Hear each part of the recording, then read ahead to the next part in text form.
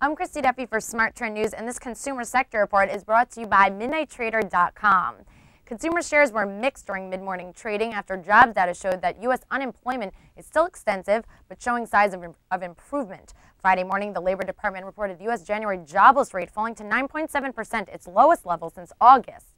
This news came on top of data from Britain that showed personal insolvencies jumped in the fourth quarter as the recession pushed up unemployment and forced a record number of Britons to default on their debts.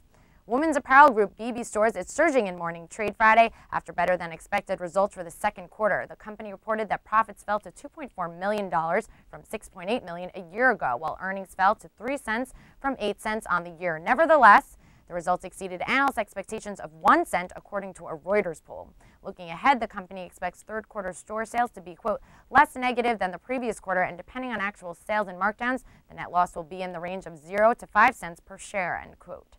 Bebe shares were up 19.5% or $1.22 to $7.50.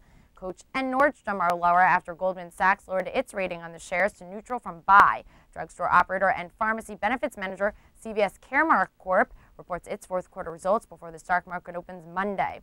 3 months ago, CVS said the Caremark business had lost about $4.8 billion in business for 2010. The company's stock dropped 20% in a single day, although it has since recovered from some of those losses. Analysts polled by Reuters expect a profit of 78 cents per share and $26.2 billion in revenue.